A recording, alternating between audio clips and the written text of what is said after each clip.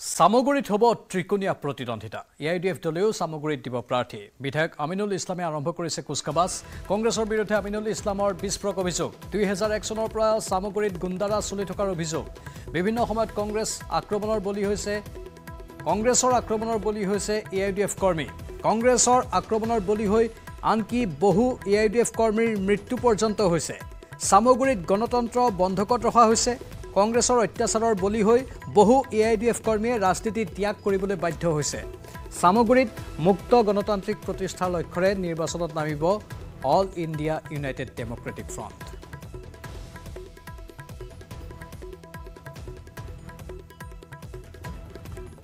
ইয়াৰ মাজতে ৰকিবুল হুছেইনৰ সমালোচনাত দীপ্লুৰ ৰঞ্জন শৰ্মাৰ বিনাশকালে বিপৰীত বুদ্ধি সাংসদ ৰকিবুল হুছেইনৰ সামগুৰিৰ লাউখোৱাত এই মন্তব্য দীপ্লুৰ ৰঞ্জন শৰ্মাৰ লাউখোৱাত দলীয় সভাত অংশ লয় সামগুৰিৰ বিজেপিৰ সম্ভাব্য প্ৰাৰ্থীজনে সভাত উপস্থিত থাকে মন্ত্ৰী বিমল বৰাও কালে বিপৰীত বুদ্ধি আজি ৰকিবুল হুছেইন ডাঙৰীয়াৰ এই সাম্প্ৰদায়িক চৰিত্ৰ আজি প্ৰকৃত অৰ্থত মানুহে এতিয়া গম পালে মই এতিয়া কংগ্ৰেছ দলক প্ৰশ্ন কৰিছোঁ মানে ভূপেন বৰা ডাঙৰীয়াক প্ৰশ্ন কৰিছোঁ আৰু এই বিষয়ে আমি অভিযোগো কৰিম যে সাম্প্ৰদায়িক উত্তেজনা বিয়পাই বিভাজনৰ ৰাজনীতি খেলি নিজৰ পুত্ৰক ৰাজনীতি কৰাত তাত নিজৰ পুত্ৰক বিধায়ক বনোৱাতে আজিৰ দিনত ব্যস্ত ৰকিবুল হুছেইন ডাঙৰীয়া তাৰ কাৰণে সমাজখন ধ্বংস হৈ যাওঁ কেৱল ৰকিবুল হুছেইন ডাঙৰীয়া ৰজা হৈ থাকিব ইয়াৰ দ্বাৰা তেখেতৰ মুছলিম সমাজৰ মাজতো এটা ডিষ্ট্ৰাকটিভ পলিটিক্স আৰম্ভ কৰিছে কিন্তু আজিৰ দিনত ধৰ্মীয় সংখ্যালঘুৰ মাজৰ যি শিক্ষিত যুৱ প্ৰজন্ম আছে যি সচেতন ৰাইজ আছে সামগুৰিৰ যি সচেতন ৰাইজ সেই সচেতন ৰাইজ আজিৰ দিনত এনেকুৱা ধৰণৰ ৰাজনীতিক সমৰ্থন নকৰে নিজৰ ভৰিত নিজে কুঠাৰ মৰা কাম মাননীয় ৰকিবুল হুছেইন ডাঙৰীয়াই কৰি আছে মই ৰকিবুল হুছেইন ডাঙৰীয়াক অনুৰোধ জনাম যে আপুনি এজন খুব জ্যেষ্ঠ ৰাজনীতিবিদ এনেকুৱা ধৰণৰ খুব সস্তীয়া ৰাজনীতি নকৰিব কাৰণ আপোনাৰ পুত্ৰ একদম আমাতকৈ প্ৰায় 25 বছৰ 22-23 বছৰীয়া এজন ল'ৰা আপোনাৰ পুত্ৰ এই পুত্ৰক যদি আপুনি এতিয়াৰ পৰাই ৰাজনীতি শিকায় আনাদাৰ 5 বছৰৰ পিছতো তেওঁ বিৰাট কমিউনেল পলিটিচিয়ান হৈ যাব আপুনি তেখেত এজন NSYৰ নেশ্যনেল ছেক্ৰেটাৰী এনেকুৱা ধৰণৰ ডিষ্ট্ৰাকটিভ ৰাজনীতি আমি জিকুবা হাৰো বিজেপিয়ে তেনেকুৱা ধৰণৰ ভিডিঅ' দেখায় মানুহক প্ৰলোভিত কৰি মানুহক উত্তেজিত কৰি তেনেকুৱা ধৰণৰ ৰাজনীতি নকৰে সামগুৰিৰ ৰাইজে ৰকিবুল হুছেইন ডাঙৰীয়াৰ স্বৰূপ গম পাইছে মই ৰকিবুল হুছেইন ডাঙৰীয়াক ধিক্কাৰ জনাইছোঁ দেশ জোকাৰি যোৱা বেটিং এপ সিন্ডিকেটত নাম সাঙুৰ খোৱা বলিউড অভিনেত্ৰী তমন্না ভাটিয়াক গুৱাহাটীৰ এনফৰ্চমেণ্ট ডাইৰেক্টৰেটৰ কাৰ্যালয়ত বৃহস্পতিবাৰে চলোৱা হয় প্ৰায় 7 ঘণ্টীয়া জেৰা পিছে অভিনেত্ৰীগৰাকীৰ উত্তৰত সন্তুষ্ট নহল ইডিৰ বিষয়া পুনৰ গুৱাহাটীত ইডিৰ জেৰাৰ সন্মুখীন হ'ব লাগিব তমন্না লগতে ভিৰ কৰিব বলিউডৰ আন কেইবাজনো তাৰকাই বাহুবলীৰ নায়িকা তমন্না গুৱাহাটীলৈ আহি লেউখেউ বৃহস্পতিবাৰৰ দুপৰীয়াৰ পৰা শুকুৰবাৰলৈকে তামান্নাক ইডিৰ নিৰন্তৰ জেৰা সুন্দৰী অভিনেত্ৰী তমন্না ভাটিয়াৰ উত্তৰত সন্তুষ্ট নহয় ইডি 5 নৱেম্বৰত পুনৰ গুৱাহাটীলৈ আহি ইডিক ধৰা দিব লাগিব তমন্না বাহুবলী খ্যাত দক্ষিণাত্যৰ লগতে বলিউডৰ জনপ্ৰিয় অভিনেত্ৰী কেৱল এইগৰাকী তমন্নাই নহয় গুৱাহাটী মহানগৰীৰ খ্ৰীষ্টান বস্তিৰ এইটো এনফৰ্চমেণ্ট ডাইৰেক্টৰেটৰ কাৰ্যালয়ত ভিৰ কৰিব বলিউডৰ 1 ডজনৰো অধিক তাৰকা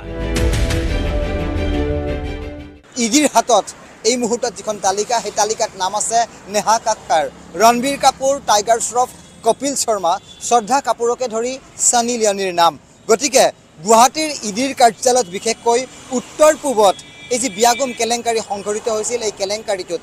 সন্দৰ্ভত ইজনৰ পিছত আনজনকৈ তাৰকাক বিচাৰিব গুৱাহাটীৰ ইডিয়ে বৃহস্পতিবাৰে দুপৰীয়াৰ পৰা নিশা পৰ্যন্ত তমন্না ভাটিয়াক ইডিয়ে জেৰা চলাই লাভ নকৰিলে সন্তোষজনক উত্তৰ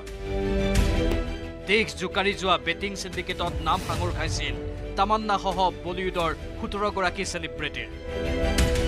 এই দুজন সৌৰভ চন্দ্ৰকাৰ আৰু ৰবি উৎপলৰ মালিকীস্বত্ব গেমিং এপ প্ৰমোচন কৰিছিল জনপ্ৰিয় বহু বলিউডৰ তাৰকাই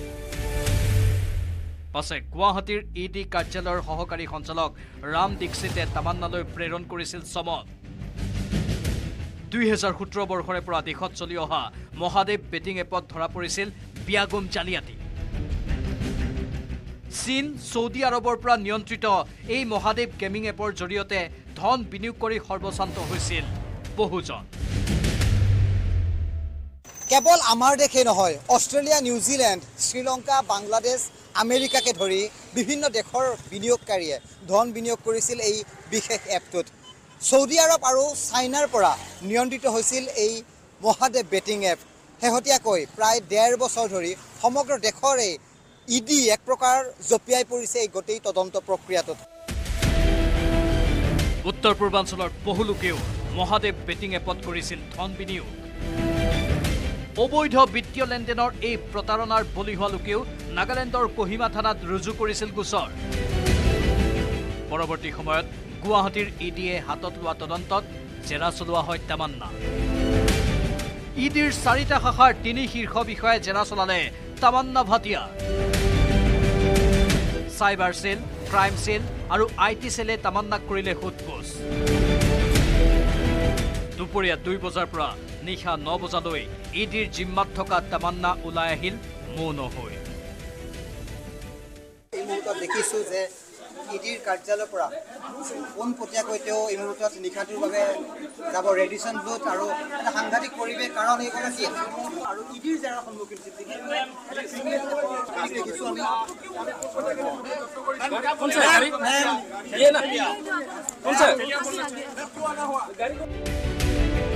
ইতিমধ্যে বেণ্ড হৈছে এই এপ দেশজুৰি ইডিয়ে চলাই আছে জুৱাৰীৰ জালৰ বিৰুদ্ধে অভিযান ইতিমধ্যে ইডিয়ে জব্দ কৰিছে এই এপটোৰ 477 কোটি টকাৰ সম্পত্তি ইতিপূৰ্বে 200ৰো অধিক লোক হৈছে গ্ৰেপ্তাৰ কষ্টোপাৰ্জিত উপাৰ্জনৰ ধন লুটৰ ঘটনাত এইবাৰ তদন্ত আৰম্ভ কৰিছে গুৱাহাটীৰ ইডি অফিচে গুৱাহাটীলৈ আহি জেৰাৰ সন্মুখীন হোৱা তামান্নাৰ নাম অপৰাধৰ সৈতে সাঙুৰ খালেও মা কামাখ্যাৰ ওচৰত গৈ তামান্নাই জনালে প্ৰণিপাত শুকুৰবাৰে পুৱাতে পিতৃ-মাতৃৰ লগত হোটেল ৰেডিশ্যন ব্লুৰ পৰা গৈ উপস্থিত হ'ল শক্তিপীঠত দিলে পূজা গোপনে ললে মা কামাখ্যাৰ আশীষ পাছে কামাখ্যা মন্দিৰ চৌহদতো মৌনব্ৰত ধাৰণ কৰিলে তামান্না ভাটিয়াই ma'am good morning ma'am off camera হওক আমি বহুকেইবাৰ চেষ্টা কৰিছোঁ কিন্তু তেওঁ সম্পূৰ্ণৰূপে মৌন অৱস্থাত আছে আৰু দেখুৱাইছোঁ কামাখ্যা মন্দিৰত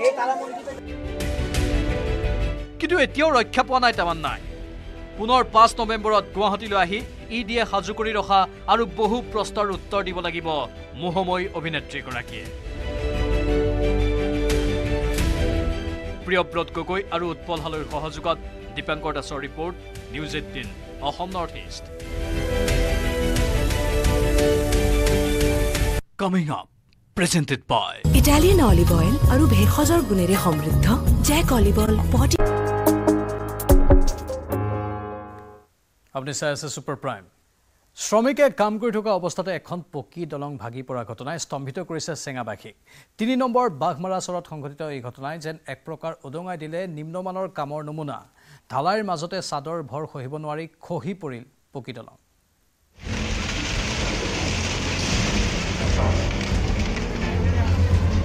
অন কেমেৰা ভাগিল নিৰ্মীয়মান দলং শ্ৰমিকে কাম কৰি থাকোঁতেই ভাগি পৰে দলংখন শ্ৰমিকে কাম কৰি থকাৰ অৱস্থাতেই শুকুৰবাৰে হঠাতে ভাগি পৰিল এখন পকী দলং নিৰ্মাণ কাৰ্য চলি থকাৰ মাজতেই দলংখন ভাগি পৰাত স্তম্ভিত হৈ পৰে সকলো সৌভাগ্যক্ৰমে হতাহত হোৱা নাই কোনো লোক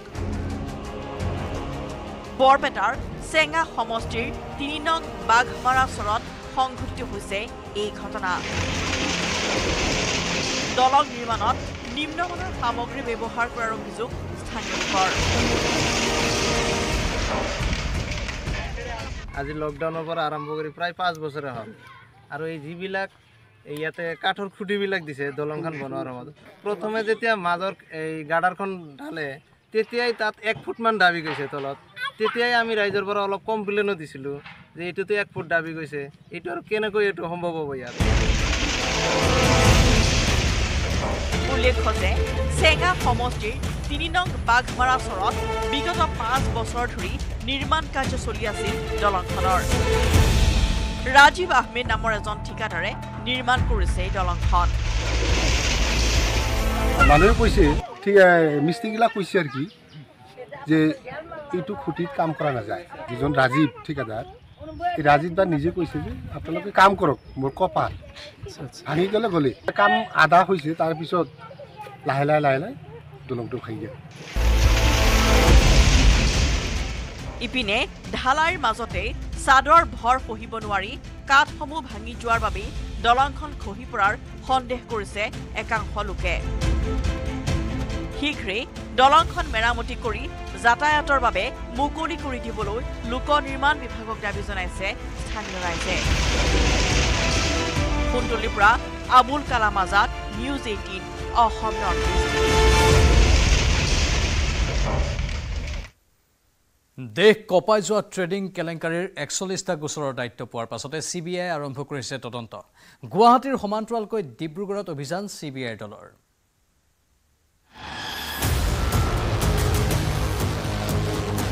১১,০০০ কোটি টকীয়া ট্ৰেডিং কেলেংকাৰী CBI আৰম্ভ কৰিলে ৪১টা গোচৰৰ তদন্ত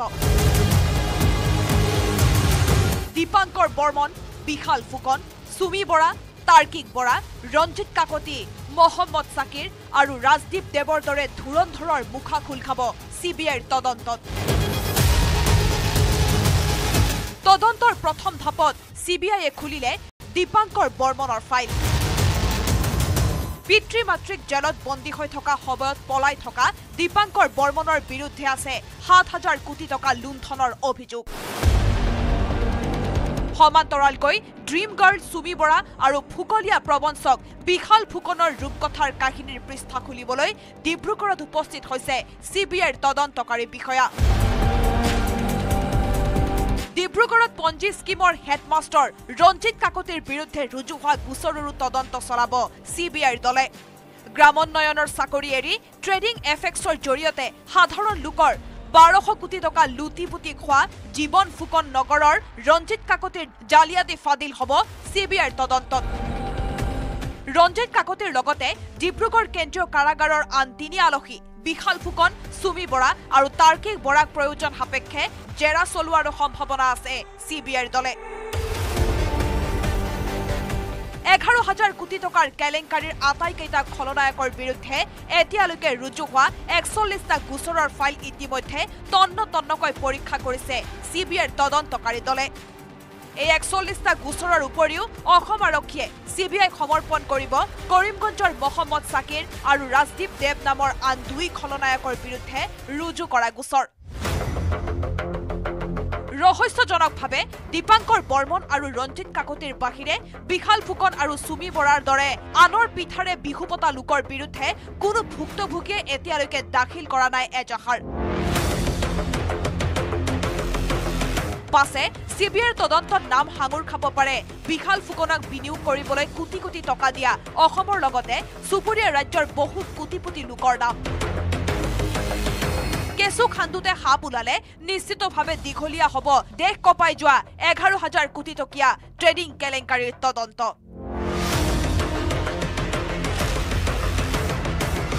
বীৰেন্দ্ৰ কুমাৰ ডেকাৰ সহযোগত ডিব্ৰুগড়ৰ পৰা জেচিম আহমেদৰ report news 18 Assam north east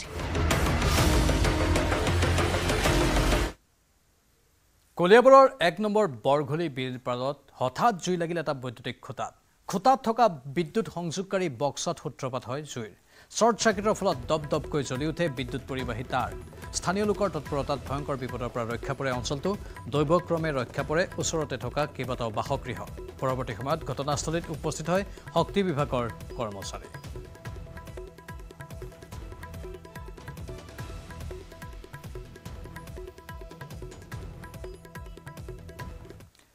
Kopili নদীত উদ্ধাৰ হৈছে শিশুৰ মৃতদেহ কামপুৰত কপিলী নদীত উদ্ধাৰ হৈছে মৃতদেহটো উপঙি থকা অৱস্থাত স্থানীয় লোকে প্ৰত্যক্ষ কৰে মৃতদেহ শিশুটিৰ বয়স আনুমানিক 2 পৰা 3 বছৰ এই ঘটনা সন্দৰ্ভত তদন্ত আৰম্ভ কৰিছে কামপুৰ আৰক্ষীয়ে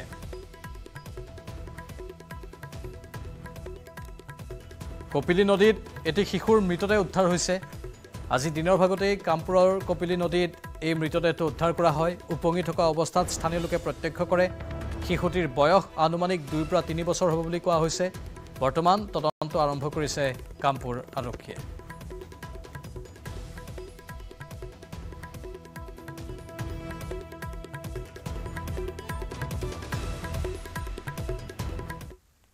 কেনেকৈ ইমান নিষ্ঠুৰ হ'ব পাৰে জন্মদাত্ৰী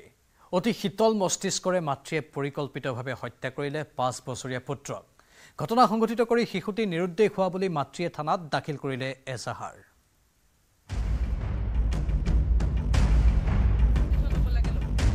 মাতৃৰ কোলাই সন্তানৰ আটাইতকৈ নিৰাপদ আশ্ৰয় সন্তানৰ সুৰক্ষাৰ বাবে সৰ্বোচ্চ ত্যাগ কৰিব পাৰে মাতৃয়ে কিন্তু সমাজৰ এই প্ৰচলিত ধাৰণা ভুল প্ৰমাণিত এইখন অসমতে পুত্ৰৰ ৰক্তৰে ৰঞ্জিত হৈছে মমতাহীন মাতৃৰ হাত মানুহৰ মন মগজু জোকাৰি যোৱা এটা শিহৰণকাৰী ঘটনা শীতল মস্তিষ্কৰে জন্মদাত্ৰী হত্যা কৰিলে কণমানি পুত্ৰ প্ৰথমে নদীৰ পাৰলৈ নি 5 বছৰীয়া কণমানি পুত্ৰক হত্যা তাৰ পিছত পুত্ৰ নিৰুদ্দেশ হোৱাৰ নাটক ৰচিছিল ঘাতক মাতৃয়ে মাৰ্গেৰিটাৰ 1 নং লাজুমত সংঘটিত হৈছে এই লোমহৰ্ষক ঘটনা দুৰ্গা পূজাৰ নৱমীৰ দিনাৰে পৰা নিৰুদ্দেশ হৈছিল মহিলাগৰাকীৰ 5 বছৰীয়া কণমানি পুত্ৰ প্ৰতিবেশীৰ ঘৰতো নিজ পুত্ৰক বিচাৰি হাবাথুৰি খাইছিল মহিলাগৰাকীয়ে 11 অক্টোবৰতে মাতৃয়ে নিজৰ শিশুটি নিৰুদ্দেশ হোৱা বুলি মাৰ্গেৰিটা থানাত দাখিল কৰিছিল এজাহাৰ পৰিয়ালৰ লগতে স্থানীয় ৰাইজেও শিশুটিক বিচাৰি চলাথ কৰিছিল তাৰ মাজতে সোমবাৰে বুহিদিহিং নৈৰ চাপৰিত ৰহস্যজনকভাৱে উদ্ধাৰ হৈছিল শিশুটিৰ মৃতদেহ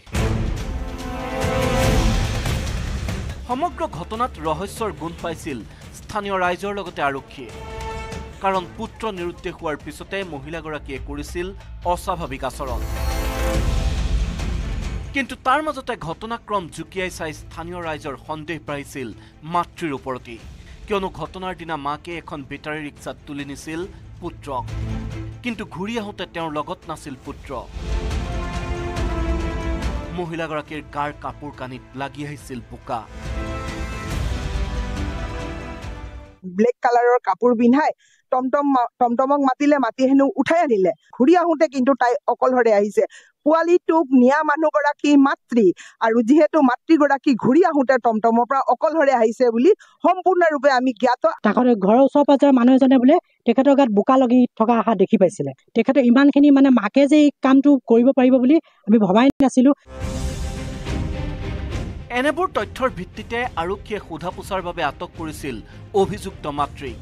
আৰক্ষীৰ জেৰাত ইতিমধ্যে মমতাহীন মাতৃয়ে স্বীকাৰ কৰিছে বৰ্বৰভাৱে নিজৰ এই 5 বছৰীয়া পুত্ৰক হত্যা কৰাৰ কথা সেইদিনা নদীৰ কাষলৈ নি নদীত ডুবাই নৃশংসভাৱে পুত্ৰক হত্যা কৰিছিল মাতৃ আৰু তাৰ পিছতে আৰক্ষীয়ে গ্ৰেপ্তাৰ কৰিছে পুত্ৰহন্তা মাতৃক কিন্তু এই ঘটনা পোহৰলৈ অহাৰ পিছতে উত্তেজিত হৈ পৰে স্থানীয় ৰাইজ পুত্ৰহন্তা মাতৃক ৰাইজক গতাই দিয়াৰ দাবী তোলে উত্তেজিত লোকসকলে আমি তাক যেনেকৈ ল'ৰাটোক শাস্তি দিছে ল'ৰাটোক যেনেকৈ শাস্তি দিছে তাক তেনেকৈ শাস্তি দিব লাগে তাক ফাঁচি দিলে সি একেবাৰে মৰি যাব সেইটো সি ল'ৰাটো যেনেকৈ মৰিছে সি তেনেকৈ অনুভৱ কৰিব নোৱাৰিব ল'ৰাটোক যেনেকৈ সি শাস্তি দিছে তেনেকৈ তাক শাস্তি দিব লাগে লাগিলে আমাৰ হাতত তুলি দিয়ক আমি শাস্তি দিম তাক কিন্তু কিয় মাতৃয়ে হত্যা কৰিলে পুত্ৰক একাংশ লোকৰ অভিযোগ পৰকীয়া প্ৰেমৰ বাবে মহিলাগৰাকীয়ে সংঘটিত কৰিলে এই জঘন্য ঘটনা শিৱসাগৰলৈ বিয়া হৈছিল মহিলাগৰাকী বিগত এবছৰৰ পৰা স্বামীৰ পৰা আঁতৰি পৃথককৈ মাতৃৰ গৃহতে আছিল মহিলাগৰাকী ইফালে পৰিয়ালে মহিলাগৰাকীক মানসিক বিকাৰগ্ৰস্ত বুলি ক'বলৈ বিচাৰিলেও সেই কথা অস্বীকাৰ কৰিছে স্থানীয় ৰাইজে তাৰ বিপৰীতে পুত্ৰহন্তা মাতৃৰ ফাঁচীৰ দাবী তুলিছে সকলোৱে মাক এজনী হৈ কেনে যদি ছোৱালী বাচ্চা এটা মাৰিব পাৰিছে এই মাকক আপোনালোকক আমি কৈছোঁ আৰু গোটেই গাঁও মানে ইয়াৰ যিমান পাব্লিকখিনি আছে যে ফাঁচি তাক দিব লাগে আৰক্ষীৰ সূত্ৰমতে পুত্ৰক হত্যাৰ কথা স্বীকাৰ কৰিলেও পাহান মাতৃয়ে আৰক্ষীক জনোৱা নাই হত্যাৰ কাৰণ অধিক তথ্যৰ বাবে আৰক্ষীয়ে সোধা পোছা অব্যাহত ৰাখিছে পুত্ৰহন্তা মাতৃক ডিগবৈৰ পৰা ৰীনা কাকতি গগৈৰ report news 18 Assam north east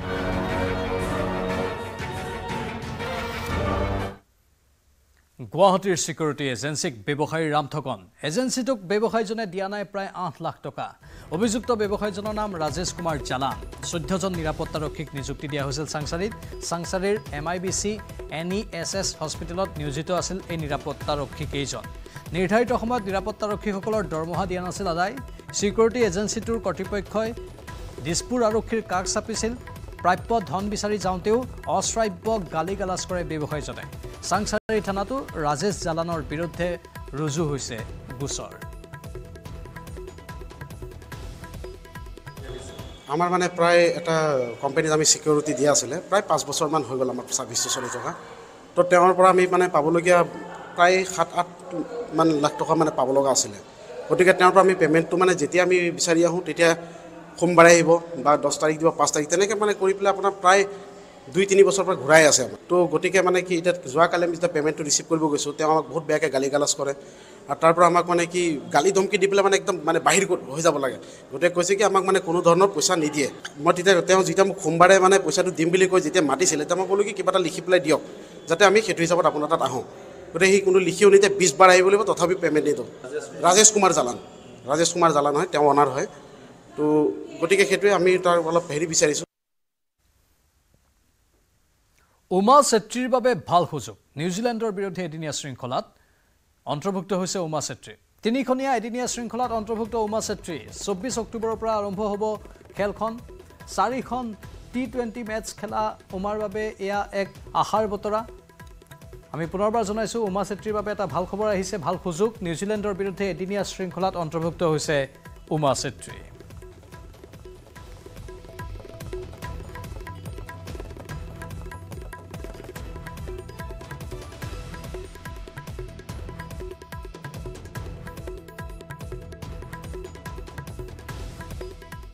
Coming up, presented by Italian olive oil আৰু ভেষজৰ গুণেৰে সমৃদ্ধ